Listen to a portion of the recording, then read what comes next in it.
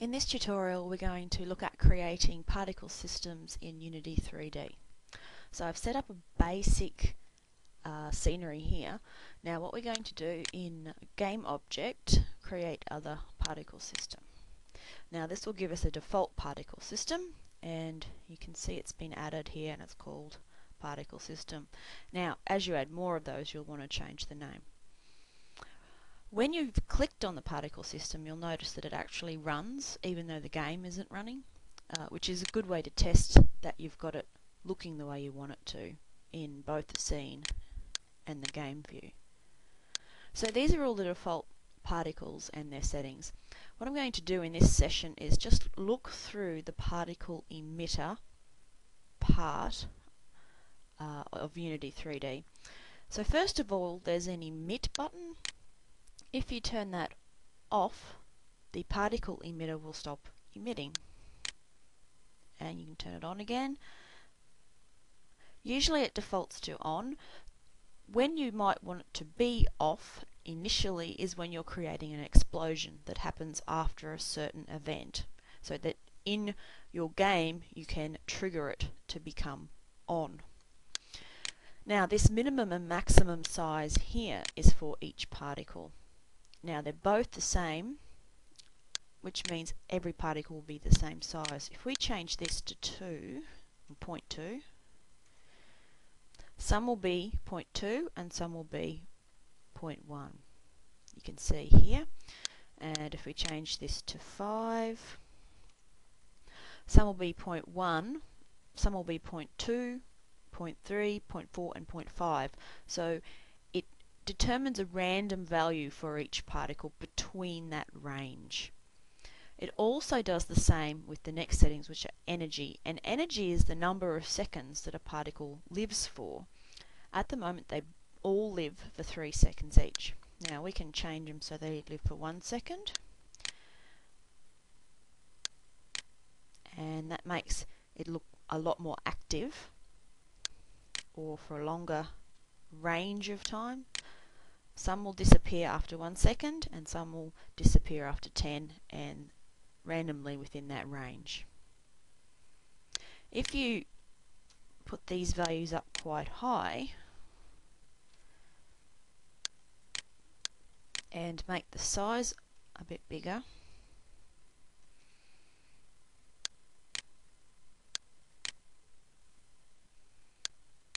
if we click off of it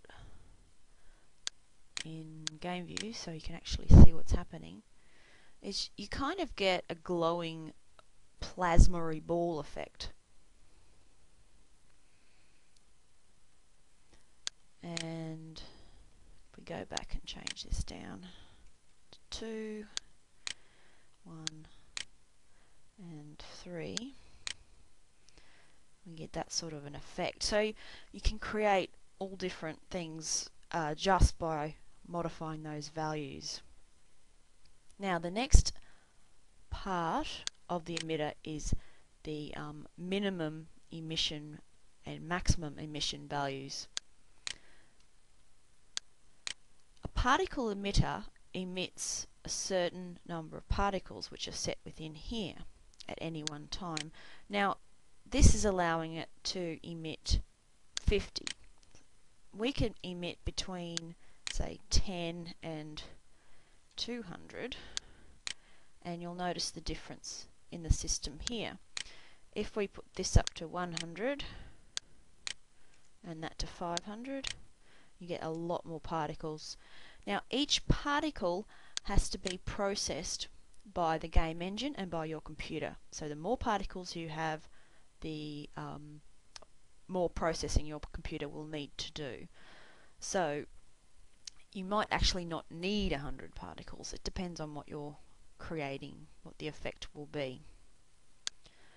Okay, so the next part of the particle emitter is this world velocity setting, and what it does is sets the movement of the particles as they come out of the particle emitter. So if you imagine the particle emitter as a hose spraying water, then this world velocity is the way that they're going to come out of the hose. If we want them to go directly up, we could put in a 1 here, And you'll now see that as they are created or spawned, they start to move up. If we set that to 10, they go faster. Now, this is the local velocity of each particle. The particles, when they come out of the emitter, are sort of going in a particular direction based on their local orientation. And as you can see here, if we set it to go along the x in local, they're all going to go along x here. So in this case, our world and our local velocities are the same, pointing in the same direction, as you can see from here. Now, if we were to rotate this particle emitter, you can now see that they're going along x in local, which is this way, but not x in the world, which is that way. If you want them to go in the world x, then you would change that to 1 and that back to 0 there. And now they're ignoring their own coordinates, their local coordinates. Okay, so the next velocity is random velocity. Random velocity is added obviously randomly to each particle. If we set that x to 1, then it is randomly added a x value. And as you can see here, the particles are moving along the x-axis. Some are going in positive x and some are going in minus x. If we change all of these down to 1, we will now get a particle system that spits out particles in all directions.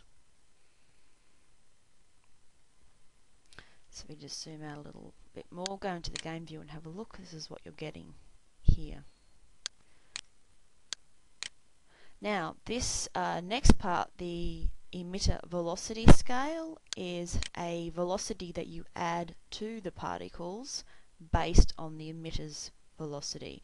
If we move this particle system around, you can see that the particles that are created here just do their own thing, and so they don't take on the velocity of the emitter itself.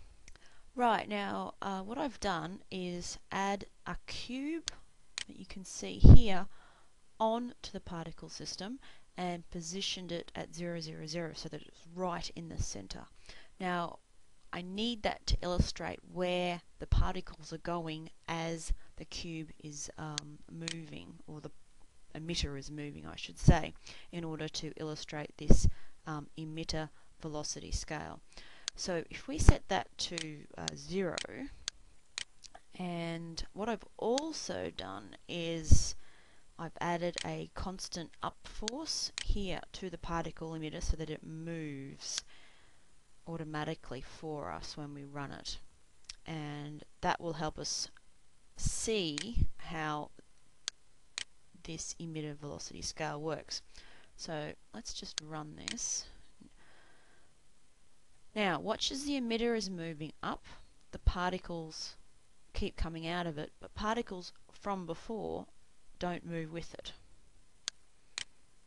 If you want the particles to move with the emitter so that it looks like they've taken on the velocity of the emitter, then you need to add part of it. So here we've put in 10. Now let's move. Watch as the particles that are coming out also get the velocity of the emitter added to them.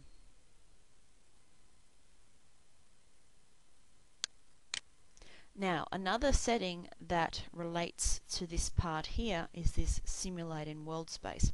When it's ticked, the particles will follow the emitter. When it's not ticked, they won't. So let's untick that and run it again. So the particles,